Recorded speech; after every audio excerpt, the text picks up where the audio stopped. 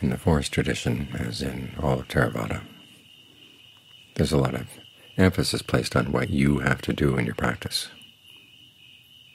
After all, the Dhamma is pacchattan veditabo when you eat, to be seen by the observant for themselves.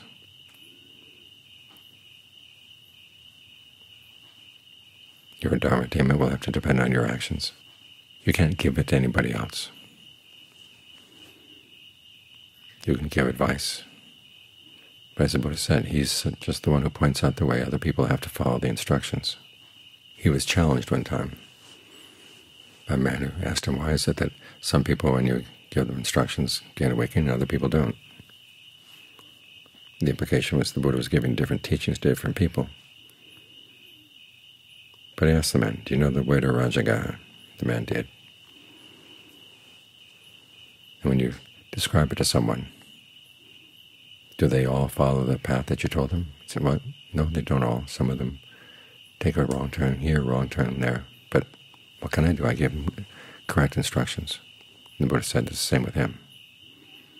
He gives the instructions, so it's up to the individual to follow them. But given the emphasis placed on what each of us has to do for him or herself, it's good to remember every now and then how much we have to depend on one another. We'll see this especially tomorrow with the ordination. The people have come to give encouragement, support for the new novice,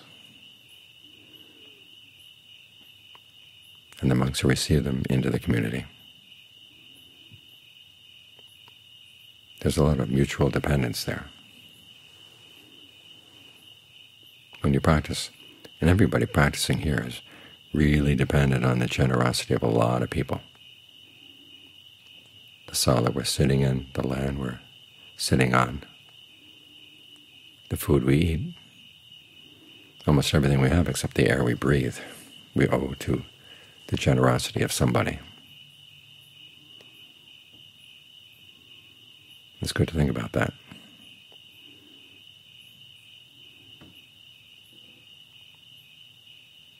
So I want to practice with a sense of gratitude. They didn't have to give this place.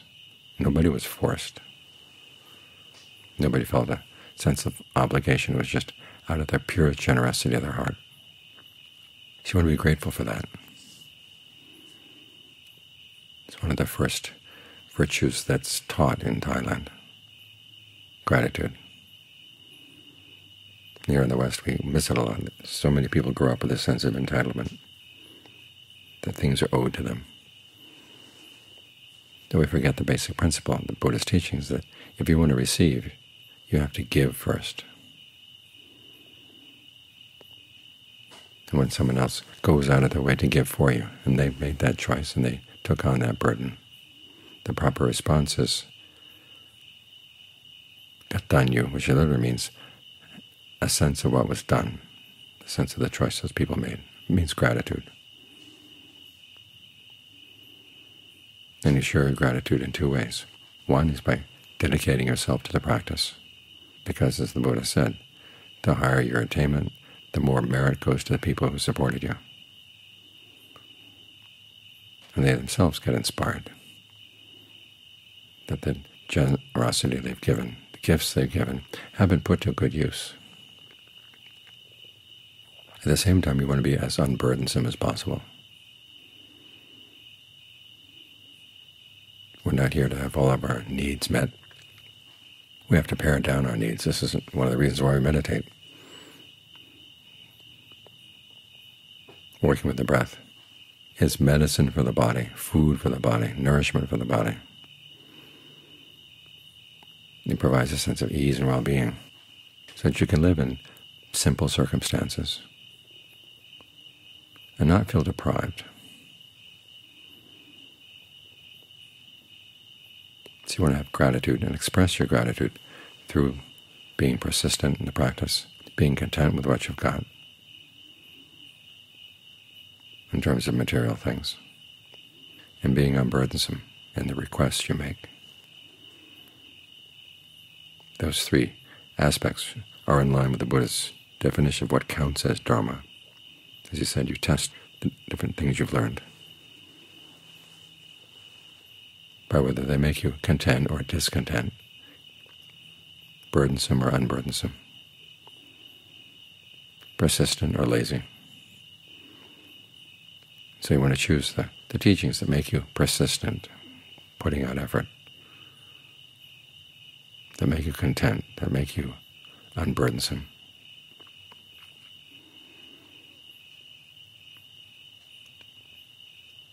That way you don't abuse other people's generosity. You actually provide them with a sense of satisfaction that what they gave has been well used. The other way in which you take on dependence as you practice is in your relationship to the teachers.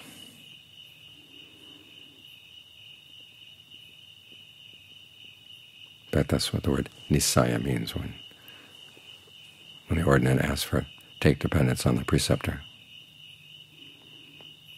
It means you will have to depend on the preceptor for his instruction in all kinds of ways. Because the Dharma is not just a matter of the words.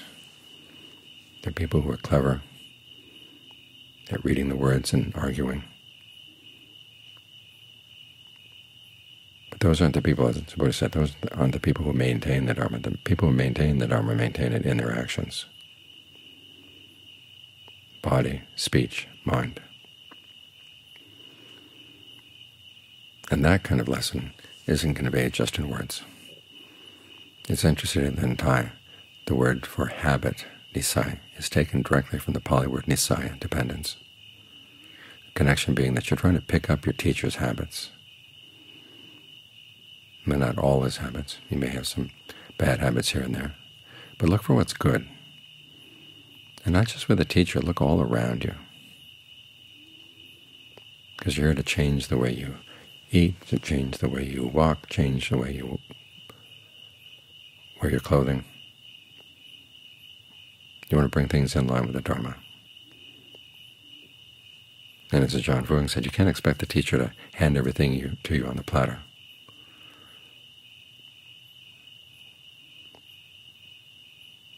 This is not a public education system where the teacher is obliged to give you everything in words and assume that you're not really interested in learning things, and so it has to go out of his way to make things interesting. Here you're expected to show some interest of your own. In John Fuang's analogy, he said it's like learning to be a thief. You want to steal something from the people down the road. You don't go up to the door and ask them, where do you keep your valuables? What time of the day are you away so I can come and pick them up easily? Oh, and by the way, tell me the combination to the lock. You've got to observe. When are they home? When are they not home? What part of the house seems to be the area where they're most protective? Look, observe. Put yourself out, and then you gain.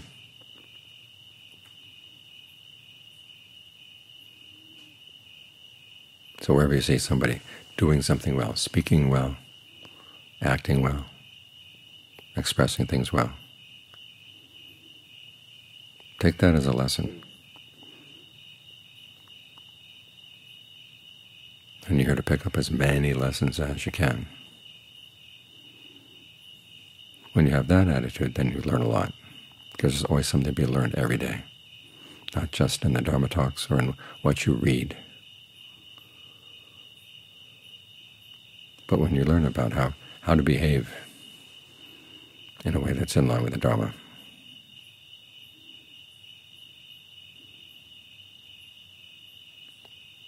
So as we practice, we're dependent in two ways. We're dependent on the people who support or give material support, and we're dependent on the people who've been passing this tradition down for centuries.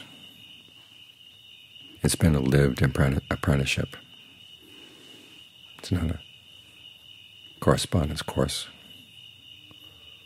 or an internet chat room. It's people living with one another, supporting one another, learning from one another in all aspects of life. That's how the Dharma gets maintained, and that's how we get the most out of it, because it is up to us to get the most out of it. The Dharma is there, it's complete. The question is, how much of it are you going to absorb? If you just have the attitude, well, just do enough to get by, you're missing a lot. And it's not helpful to the people who come after you.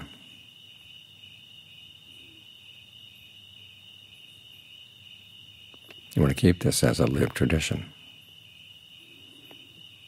so that not only you benefit from it, but people who come after you will benefit from it as well.